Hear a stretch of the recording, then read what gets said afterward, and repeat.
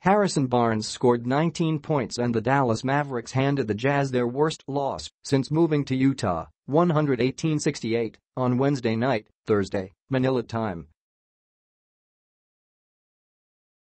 While in New Orleans, the Jazz lost to Milwaukee by 56, 158-102 on March 14, 1979. Dallas set a franchise mark for the fewest points allowed in a half at 22, giving up 13 in the third quarter and 9 in the fourth.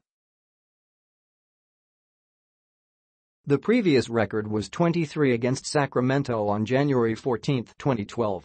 The 50-point margin of victory was the second highest in team history behind a 53-point win over Philadelphia. The Mavericks shot 58%, making 43% of their three-point shots. JJ Barea added 14 points, Luka, Doncic and Dwight Powell had 13 each, and Dorian Finney-Smith finished with 11.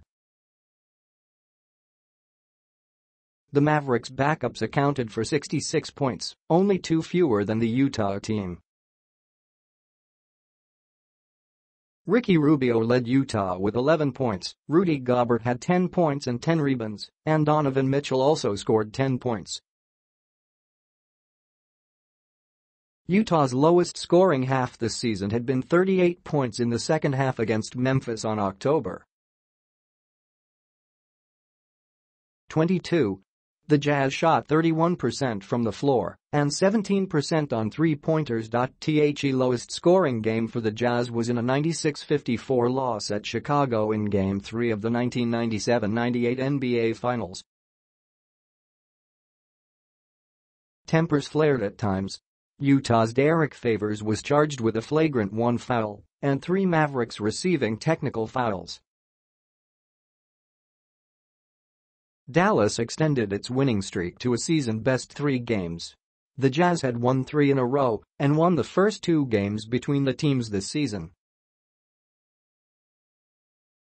Tip-ins. Jazz, their 13 points in the third quarter were a short-lived season low, not even reaching the 15 they scored in the fourth quarter at Denver on November 3. Utah has played Dallas 3 times in the last 9 games. The teams will meet only once more this season, at Utah on February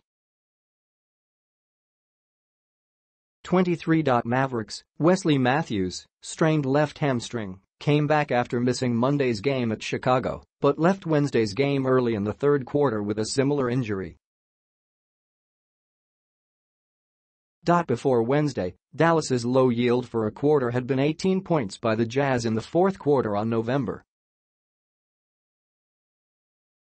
7. Up next. Thunder stay on the road for their longest trip, 5 games, of the season with 3 more in 4 days, beginning at Philadelphia on Friday night.